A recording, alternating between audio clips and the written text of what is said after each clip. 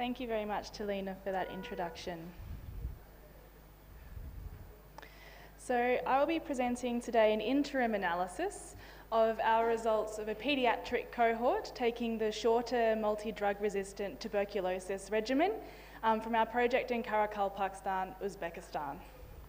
It's the same area that some of the earlier talks, or one talk, was given with an adult cohort, and this is the paediatric part of the same study. So for some context, Karakalpakstan is an area in the far west of Uzbekistan.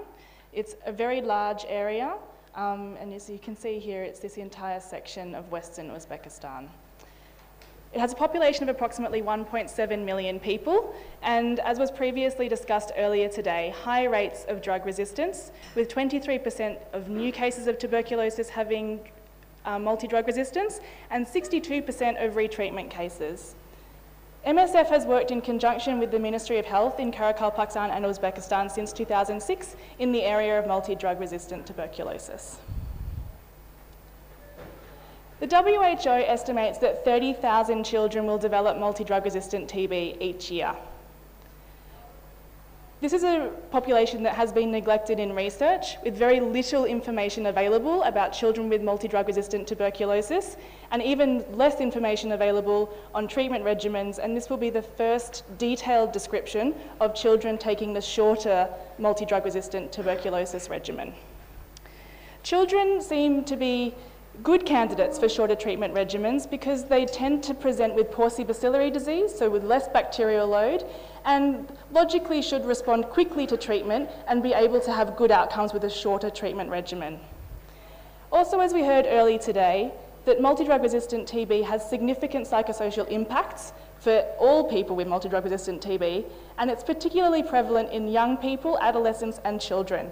In our area, a diagnosis of multi-drug resistant TB results in compulsory exclusion from school and other activities, which not only has academic implications, but also has implications for their social well-being and their connectedness with their peers.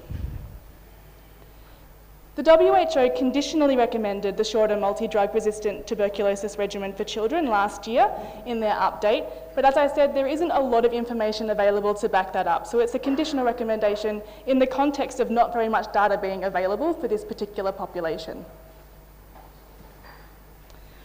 We've recruited children since 2013 we have ongoing recruitment at the moment. We will finish recruitment in June of this year.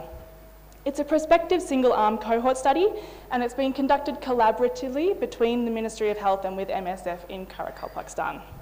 We have ethics approval from both Ministry of Health and also from the MSF ethics review boards.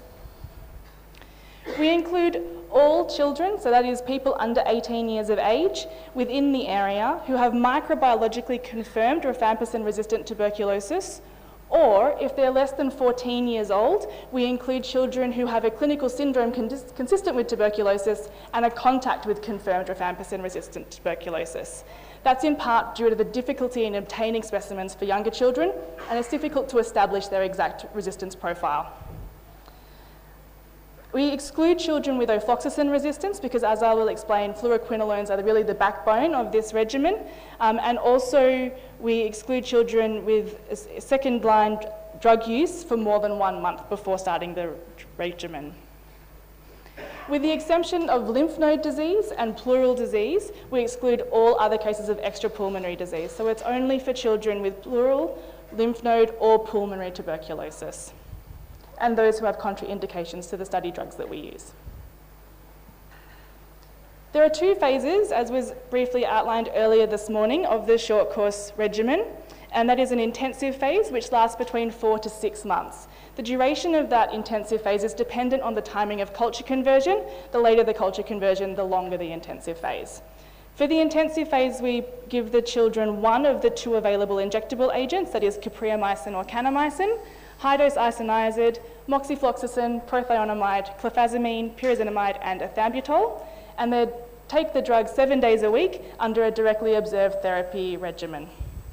The continuation phase is fixed at 5 months, and we stop the injectable agent and the high-dose isoniazid and continue the remaining 5 drugs for those 5 months. Again, 7 days a week, directly observed therapy. The monitoring that we perform is weekly MSF nurse review and monthly MSF doctor review, and that's in addition to their routine Ministry of Health reviews. We also perform monthly smear and cultures. And in terms of monitoring for side effects, we perform routine ECGs, audiometry, visual assessments, biochemistry and liver function tests, and TSH.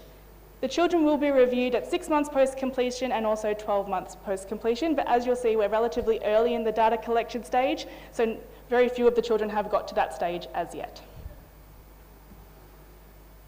At the time the abstract was presented, we had screened 32 children. We had excluded 10, enrolled 22, and withdrawn 3 subsequently. We had 12 children on treatment, and we had 7 outcomes. I'll go through those outcomes shortly, and also a brief update on some extra outcomes that we've had since the submission of the abstract. Our children are old children, as in they're teenagers. So the average age you can see is almost 16 years of age. We have one very young baby at 8 months, and the rest of them are mostly teenagers. And that's in part, as I said before, because of difficulty in obtaining specimens from young children, and also difficulty, therefore, in obtaining a drug resistance profile from that child. We have 59% female, 74% are culture positive, and you can see the denominator there is 19 because at the time of reporting there were still 3 cultures pending. 91% have only pulmonary TB, and again 91% have microbiological confirmation. The outcomes we had at the time of the submission of the abstract was 7, with 1 death, 1 failure, 5 treatment complete, and 12 continuing on treatment. We have now 2 further outcomes for a total of 9 outcomes, and those 2 extra outcomes are both outcomes of cure. So at the moment of our 9 outcomes, we have 7 successful outcomes and 2 unsuccessful outcomes, which is encouraging despite the fact that one of those outcomes is unfortunately a death. Adverse events are common, as with any multi-drug resistant tuberculosis regimen. 60% almost of our children experience side effects. The vast majority of those are grade 1 and 2 side effects, and of those, again, the vast majority are nausea and vomiting. We've had 2 serious adverse events, that is grade 3 or 4 in the Dade scale. One is the previously mentioned death, which is a death that's presumed due to hepatotoxicity from drug toxicity. Unfortunately, at this time, the results of her autopsy are still pending, so we're waiting for full information about the circumstances surrounding that death.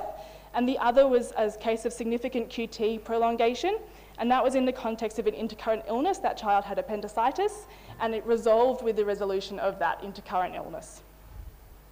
That is the only case that we've had where study drugs have had to be temporarily stopped because of side effects. There are some limitations to our study. As I said, older children are overrepresented, and that's because of difficulty enrolling younger children on an empiric basis based on their contact drug resistance profile. And again, most of them are culture positive for the same reason. Again, also, we're early in our study time, so we don't have all the information at hand as yet, but the early results are encouraging for using the shorter course regimen in children, or at least in adolescents. We found that in general, treatment has been well tolerated despite our 2 severe adverse events, and recruitment has been slow for the same reasons. The TB is neglected in children because it's really hard to diagnose. We're excited about the future of multi-drug resistant for children. We're excited to see what the results of this study will be at the conclusion of the data collection period, and if we can finally establish a little bit of information about the treatment of multi-drug resistance in children, and also whether we can use the shorter course regimen in a context with high second-line drug resistance. It does have implications, therefore, outside of the ex-Soviet region, where children who have presumed or proven fluoroquinolone sensitivity would be good candidates for the shorter course regimen. We're also looking to the future to find even more tolerable regimens for children, and hopefully some that don't include injectable agents, because certainly for children that adds an extra level of complexity to their psychosocial well-being. I'd like to thank everyone involved in our research for their help in getting us here, and I would like to invite any questions if there are any.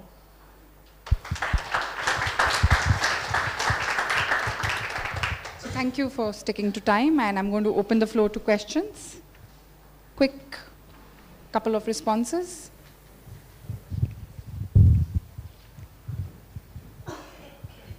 Hi, you mentioned in adverse events hepatotoxicity and in fact the fatal outcome. In Indian setting, we don't follow up the audiometry and visual analysis so much.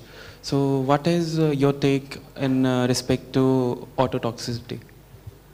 So we haven't had any cases of severe ototoxicity as yet within the paediatric population. Obviously that has extra implications within children because especially for those who are pre-language development, causing hearing deficits has significant social impacts on their speech development. So far we have not had any cases where there's been hearing impairments found. We do monthly audiometry on the children routinely, regardless of whether they have symptoms of hearing loss or not.